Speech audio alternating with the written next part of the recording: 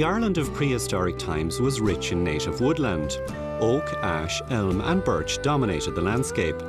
Today, less than 10% of Irish land is under forest. But that's changing. With the changing nature of farming and strong government support, forestry has become a real commercial choice for thousands of farmers all over Ireland. Forestry is a long-term enterprise. What you plant today will not be harvested for many years to come, so you must be sure that your farm forest is sustainable and that choosing to plant is economically, socially and environmentally the best decision for you. If you are considering forestry, this programme will take you through the three main areas you need to consider before you choose to plant. These are the effect of planting on your farm enterprise, the steps involved in obtaining pre-planting approval, and the different options for getting the job done. The information in this programme will help you see the wood from the trees, putting you in a better position to make an informed decision about farm forestry. Even if you don't intend to do the work yourself, your plantation will be your responsibility, and you need to have at least a basic knowledge of forestry before you begin. The first step is to go to a short Introduction to Forestry course. These courses are run by Teagasc and the Forest Service and held throughout the country on a regular basis. Your local Teagasc office will know when the next course is on in your area. You'll also need to find out how forestry is likely to impact on your existing farming practice and on your total farm and household income. A decision to plant part of your farm is a decision to try and maximise the income from the farming business. Now, the fact that you take some land out of agricultural production and put it into forestry is going to have a knock-on effect on the whole farming business, on the profitability of other enterprises, and also on the various schemes and aids that are available there to the farming community, such as the extensification premiums, the area-based compensatory allowance scheme, REPs, and also the early retirement scheme. All these should be looked at and taken into account before a final decision to plant forestry is made. It's very important. Because the government's plan for forestry seeks to increase our forest cover to 17% by 2030, there are attractive grants and annual premium payments available for planting land, subject to certain conditions. The Forest Service is the government body charged with promoting forestry development and administering the afforestation grants and premium scheme. The afforestation grant covers the costs associated with the establishment of your plantation and is payable after planting. A second instalment covers the cost of maintenance and is payable after a Forest Service inspection at the 4-year stage. In addition, annual premium payments are payable for 20 years to farmers and for 15 years to non-farmers. Before you decide to plant, you should consult your Teagasc land use advisor to find out if you will qualify for the farmer rate of premium and to make sure that planting is economically viable for you. Well, Philip, it looks as if you're going to qualify all right. You have 27% of your income from farming. Right. So I'll sign this. Philip's decision to plant seems to make economic sense, but before he begins any work, he must obtain pre-planting approval. Philip must employ an approved forester to compile his application. A list of approved foresters is available through either Teagasc or the Forest Service. You must hire an approved forester. These foresters have been approved by the Forest Service. Right. And I have a list of them here. Okay. So what you need to do is just pick the ones from your area and maybe contact them and see how you get on with them anyway. The approved forester will check that your land is capable of growing a commercial crop of timber and will advise on species suitability and fertiliser requirements. They will also check for environmental considerations and point out other factors that might affect your plan. So, map of my farm and the rest. Yes, the first thing the Forest Service will look into when they get your application for approval, they will check is there any environmental restrictions on your farm. Site inspections by representatives from your local authority, the Environmental Protection Agency or the Regional Fisheries Board may also be a requirement for certain applications. If a farmer is proposing to plant, it would be a very good idea for him to consult with the Regional Fisheries Board at an early stage. Our primary concerns are things like silt, fertilisers, and proper planning of road networks, silt traps, mound drains to ensure that nothing damages the water quality or the fish habitat. Well, I think it's important when the farmer is discussing with the approved forester that if there's anything present on the ground, any sort of potential sort of reason why an application may be refused, don't try and cover it up, because what happens is if there is sites which have environmental considerations, we have to contact Teagasc, we have to contact the local county council depending on size of plantation. A full disclosure of any possible things which are of interest in that particular farm will be most useful in speeding up their application. Once the approved forester is satisfied that your land is suitable for planting, they draw up the planting proposal for the site and submit it on your behalf. The proposal is then processed here at the Forest Service headquarters in Johnstown Castle, County Wexford. Complete documentation is essential for a fast turnaround, so make sure you supply your approved forester with everything needed to make the application. Well, we just received an application in from a farmer in County Wicklow to plant some land. Now, the approved forester has ticked a number of boxes and filled in the actual application form. So part of my role and my job is to make sure that what's being ticked is actually correct. There are fisheries considerations boxes, there's archaeological considerations, there is also areas for environmental sensitivities, and from the application form here, everything is basically being ticked that there's no major problems at all, no environmental considerations to take into account. And I can confirm that everything that is being ticked is actually correct. So from a desk check exercise, I'm happy, and the next stage now is for me to go out on site and walk the ground and check that conditions are appropriate for the actual site in question. Good. A few of the things to look at on site. Okay. For example, we said here, will the area meet the minimum area and width requirements? Yeah, it's a fairly big site. There's no problem there regarding the regulations. Yeah, I'd say it would produce a commercial crop of timber, no problem at all. 10% broadleaf content, the soil's good enough to take 10% broadleaf content. We put 10% in. Site sufficient access, yeah, not too bad. Looking at the plan here, we can make some recommendations which might improve the plan later on. Back at Johnstown Castle, Philip's application is sanctioned. Conditions may be issued along with the approval, and the Forest Service will ensure that any conditions specified have been met before payment of the grant. Only now that Philip has received written approval directly from the Forest Service is he free to commence work on the site. He must now explore the various options for getting the job done. There are a few different options open to you, all right, depending on the time you'd have. Maybe you'd like to do the whole work yourself. There are 4 options for getting the job done. The option that suits you depends on your own circumstances. The do-it-yourself option involves the farmer undertaking the work himself with the help of a professional forestry consultant. The consultant-assisted option involves hiring a consultant or contractor to do all or a substantial part of the work. And the self-assessment company option involves engaging a self-assessment company to do all the work, normally under a 4-year management contract. The partnership option involves the landowner entering into a partnership with a management company for the life of the crop. Even now you might be forming an opinion about which option suits you best. But remember, regardless of which option you choose, it's your plantation and you should keep a close eye on its progress throughout the years.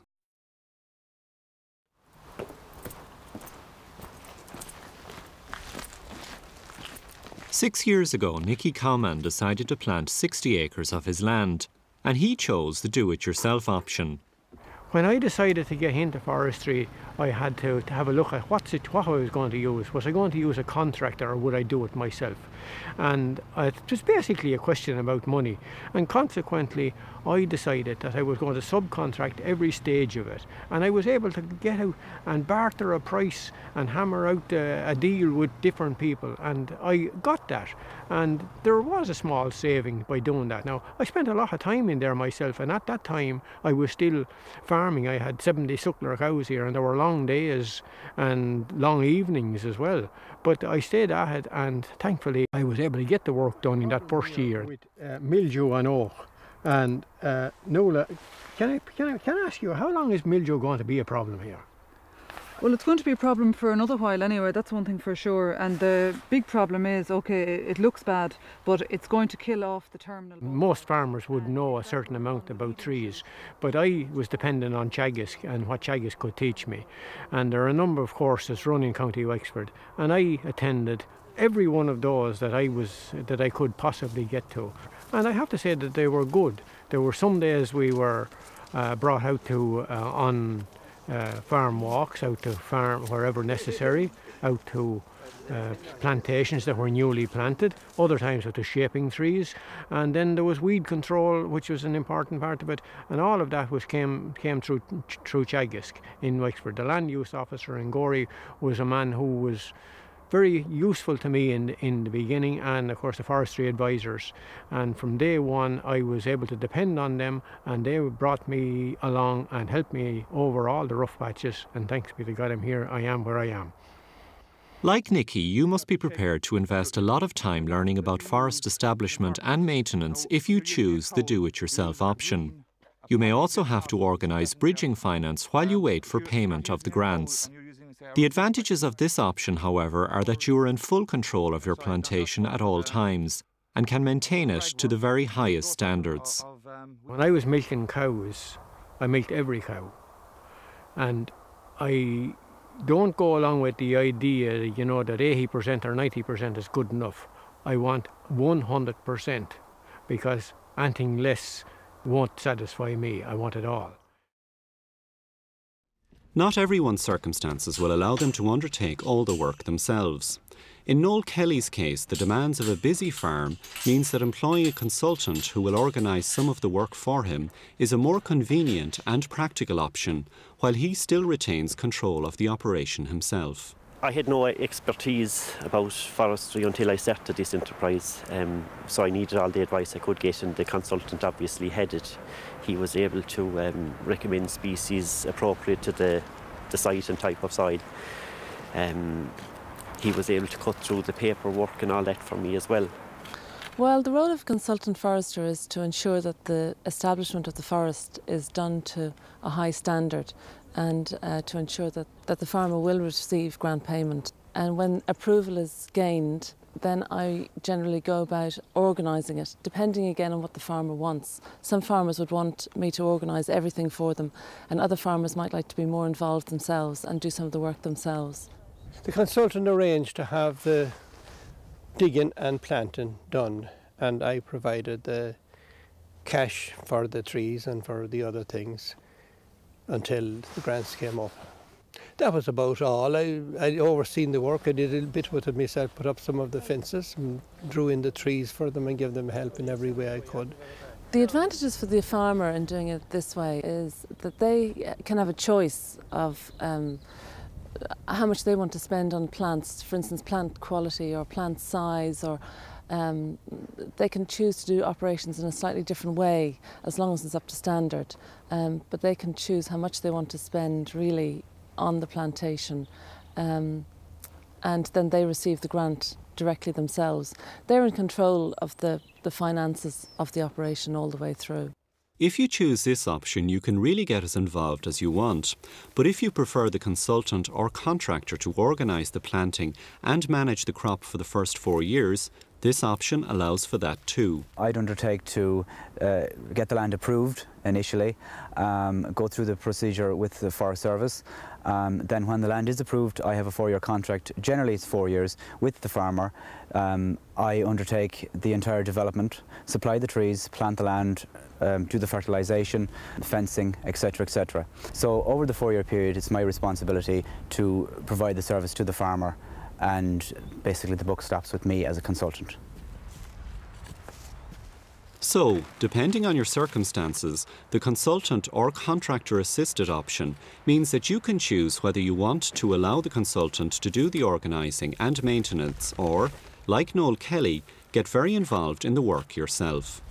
The plantation is a year old. This year I hope to do most of the work myself in tandem with the consultant. I'll have him for advice on fertiliser requirement, types of sprays, that kind of thing. But I intend to do the work myself. If you use a self-assessment company, the establishment and maintenance of the site is carried out under contract. But, in addition, self-assessment companies also have special authorisation by the Forest Service to carry out pre-planting assessments themselves. Self-assessment is different from the other options in that to speed up the process, not all the applications that are sent in are inspected. So basically the self-assessment companies have to be prepared to stand over everything they do, and all work, you know, has to be carried out by qualified personnel, and if there are problems we have to be prepared to stand up and correct them. The self-assessment company undertakes to manage and maintain the plantation for 4 years. And to pay for this service, the farmer will mandate the afforestation grant to the company. But, as with all the other options, the annual premium is payable directly to the farmer. We usually do a 4-year contract with the farmer. First, the afforestation grant is mandated to us directly, and the maintenance grant is paid 4 years after. So the farmer is covered totally for 4 years, guaranteed that his premiums will come through. He has no waiting. The company must wait for the grant, but the farmer is paid his premium straight away. We deal with all kinds of farmers, dairy farmers, tillage farmers and dry stock farmers. It's vital that, irrespective of the farm enterprise he's involved in, that he keeps an eye on his forest. He is the only person can control trespass, and he is the only person can see any other problems that arise from time to time. He can contact us immediately, anytime he sees a problem or thinks he sees a problem, and we will respond to that. Well, I was not in a position to do the work myself. There was one time I suppose I would, and even it would be very, very hard to get a couple of men to help you at it, you know, at any money. And secondly then, I hadn't the expertise which those fellows have. I always said you can't beat a man at practice and training. They do an awful lot of the overhead and the clerical work, you know, which I'd be slow enough to do now. I might have made a middle attempt at it one time, but not now. Michael Devaney and John Ford also chose a self-assessment company when they decided to plant together with another neighbour. Well, there's no history of forestry around here now at all. Like, we didn't know what zone forestry consists of. So we didn't know anything about it, and it was better to give it to a company. The self-assessment company get the grant for the actual work done on the plantation. The farmer gets the premium on a yearly basis. We were under no cost whatsoever. The company filled out forms, all this kind of thing. And I could get them paid for your land straight away.